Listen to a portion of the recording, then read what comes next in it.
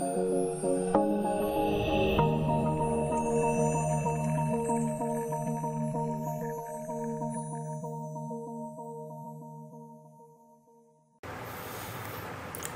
malam, kita bertemu di pertemuan ke-8 Analisa dan Desain Berorientasi Objek.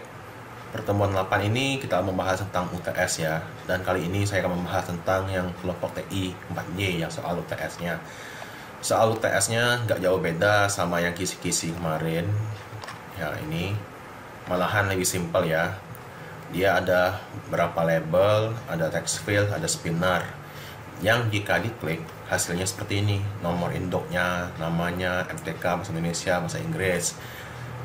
Kemudian projectnya itu namanya itu sama kayak kemarin. Kalau kemarin itu penamaannya adalah ini kisi UTS, yang ini ada UTS, ada kelompoknya.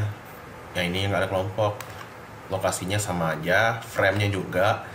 Kalau kemarin itu FRM kisi, yang ini jadi FRM UTS, name kelompok. Kemudian namanya juga bebas.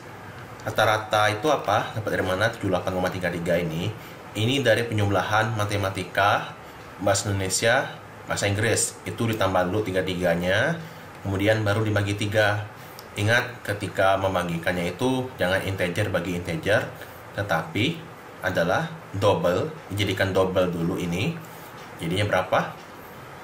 145 tambah ini 235,0 dibagi 3, dapatlah 78,333333. Agar bisa 2 desimal, misalnya kan saya mau 2 desimal, caranya adalah dikalikan dulu ini 783333 kali 100, kemudian dibulatkan, jadinya 7833,33333 dibulatkan menjadi 7833. Kemudian hasil perkalian tadi dibagi lagi dengan 100 agar kembali ke bentuk semulanya, yaitu 78,33. Dan 78,33 ini ditampung di variabel bertipe double agar tidak hilang koma-komanya. Ingat, bulat berkoma. Kemudian ini ada if-nya. Keterangan itu tidak lulus jika salah satu mata pelajarannya kurang dari 50. Misalkan jika matematikanya kurang dari 50, atau bahasa Indonesianya kurang 50, atau bahasa Inggrisnya kurang dari 50, atau rata-ratanya kurang dari 60. Kalau ini kan harusnya lebih ya, 78,33, lebih dari 60. Namun bahasa Indonesianya hanya 45. Sedangkan syaratnya itu nggak boleh dia kurang dari 50, harus 50 ke atas paling kecilnya. Berarti dikatakan tidak lulus. Itu dia, atau. Nilai ketiganya 0 sampai dengan 100, mulai dari 0, jadinya 000 jika dijalankan. Kemudian pengerjaannya sama seperti kemarin. Kemudian dilarang meminta projectnya. Oke, itu aja.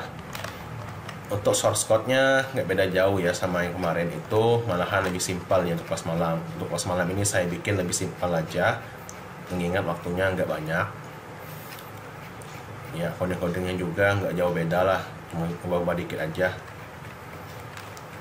Kayak tadi itu.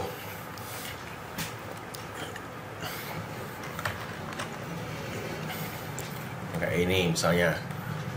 Matematika tambah bahasa Indonesia ditambah bahasa Inggris dibagi 3. Ini didobelkan dulu, kemudian bagi 3, kemudian dibulatkan hasilnya dikali 100 dulu baru dibulatkan, kemudian baru bagi 100, dapatlah 78,33 kayak ini. Itu aja, terima kasih ya. Selamat mengerjakan soal ujiannya. Soal ujiannya itu dilakukan selama 1 jam 40 menit atau 100 menit untuk yang TI4J dan online. Jadinya online nggak online tetap ngumpul. Jangan sampai kita hanya bisa mengisi pilihan ganda aja, nggak dapat ilmunya. Jadi usahakanlah cari komputer, minjam ke warnet ke perpus atau ikut perkuliahan dan submit projectnya. Itu aja ya. Terima kasih.